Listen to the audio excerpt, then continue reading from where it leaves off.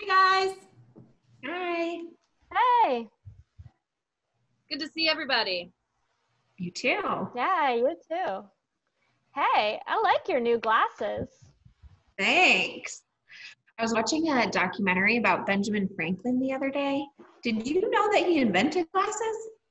What a huge contribution to our world. Yeah, I couldn't see from far away if I didn't have glasses. Well, that would be quite the spectacle, Ashley, now, wouldn't it? Uh-huh. What do you mean by contribution?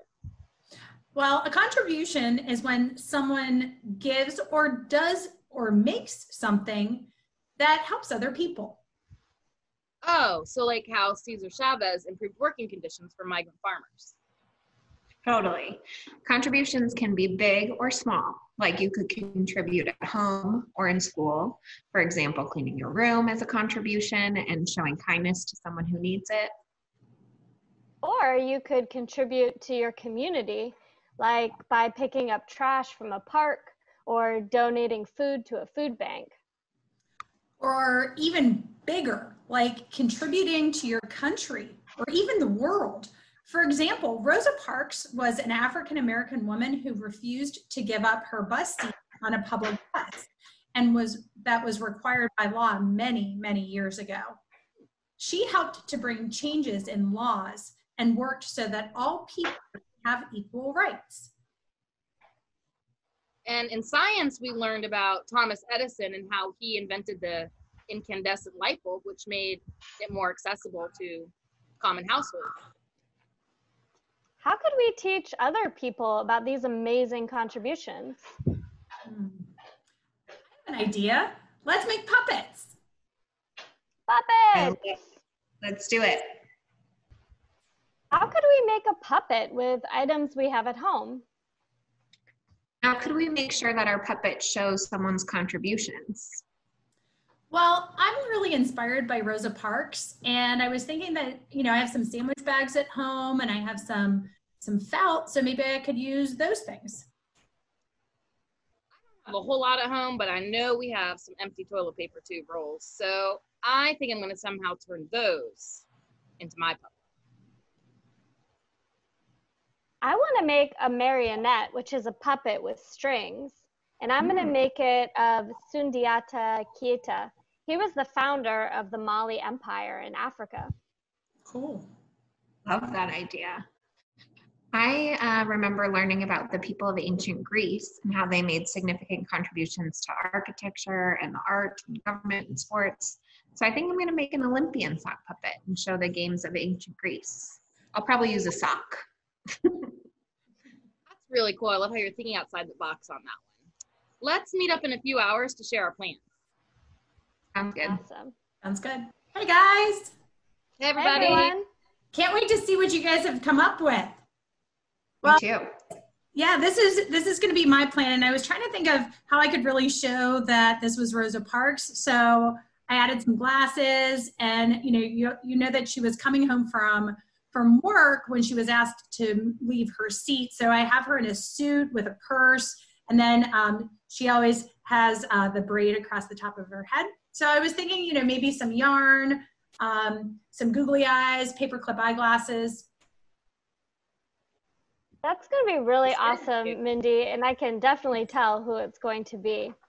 Here's my plan. I made Sundiata holding gold and a bag of salt because he improved the salt trade in Mali, making the kingdom very rich. He also introduced cotton and improved agriculture, so I have him wearing cotton clothes. He's known as the Lion King of Mali because the Disney movie was actually based on his story. So I'm going to put a little lion on the crown.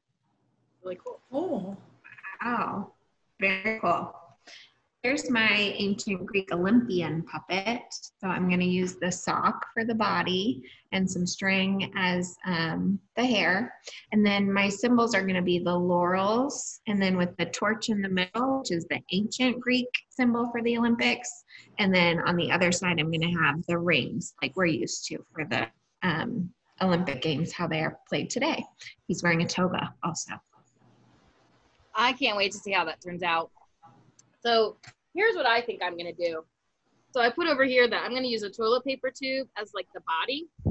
And then I'm going to use maybe construction paper for the clothes. I'm going to put some music notes on the tie because even though he was basically deaf, he still contributed to developing the phonograph, which allowed them to play music to the military during the war. What else do I have? I'm going to use another tube to make like his face and arms and then put some brackets on the back because I'm going to have a light bulb because of his invention. And I'm super excited about his shoes. I think I'm going to give him some Nike sneakers. Hold up. Sneakers weren't invented when Thomas Edison was alive. They weren't? You're right. So what shoes did they have in the 19th century? They were like leather shoes, like loafers. All right. I'll change the shoes in my finished design, I guess. Hi everyone. Here are the parts your design needs to have.